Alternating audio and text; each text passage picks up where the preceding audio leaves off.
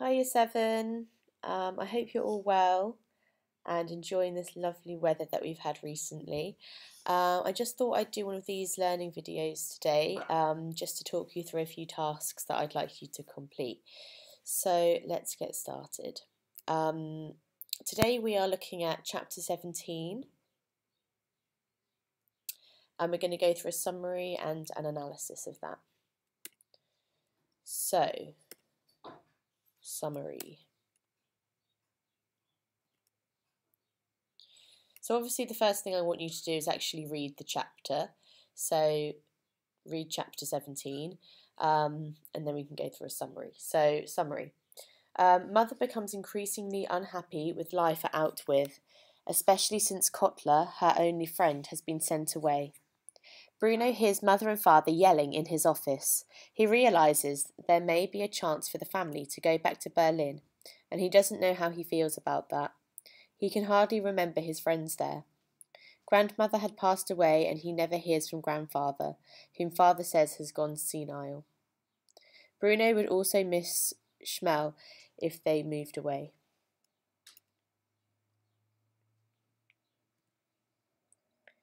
So life goes on as usual for several weeks. Gretel becomes more obsessed with her maps, and mother takes more naps and drinks more medicinal sherries. One day, father summons Gretel and Bruno into his office and asks them if they are happy at Outwith. Gretel admits she is lonely, and Bruno is unsure what to say. Father says the children and mother may return to Berlin, though he must stay at Outwith due to commands of the Fury.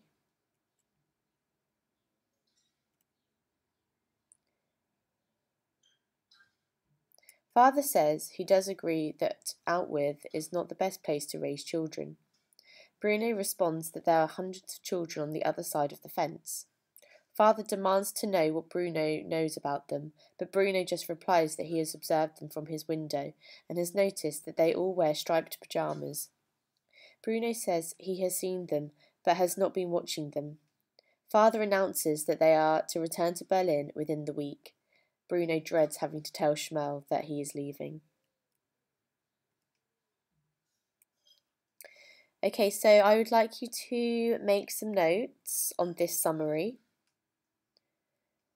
So that's the second task I'd like you to do. So obviously, what I'm saying is what's written here, but a bit extra. So you might like to pause the video or rewind, just to listen to what I've said, because what I've said is more than what is written here. Okay, let's move on then. So the next thing we're going to look at then is some analysis of this summary. So with his new life at Auschwitz, and with grandmother dead and grandfather senile, Bruno no longer feels an attachment to Berlin. He has become accustomed to his afternoons with Schmel, who is now his best friend, and so feels conflicted about moving back to the city he once longed for. There is clearly marital troubles in the family, but Bruno remains typically oblivious.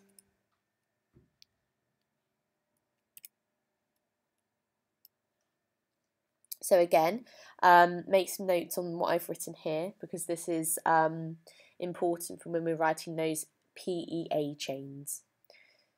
Okay. So here's another task for you. So everyone needs to find quotations to support the above analysis. So where is evidence in the text that this is going on? Bronze and red flight paths, I'd like you to add context as well as quotations to this piece of analysis as well. So what's happening in Nazi Germany at this time? Okay, so we're now going to do some more analysis. So with Kotler gone, and with him seemingly any excitement or sense of agency, Mother again hates life at Auschwitz. The onset of the lice then helps her complete her case against raising children at a concentration camp, and Father consents to letting her take them back to Berlin. Bruno is upset at the prospect of uprooting his life once more, especially now that he has a best friend and a secret life of exploration at Auschwitz.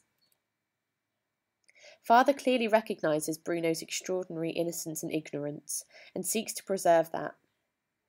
Bruno, meanwhile, finally has to pretend to be more naive than he really is.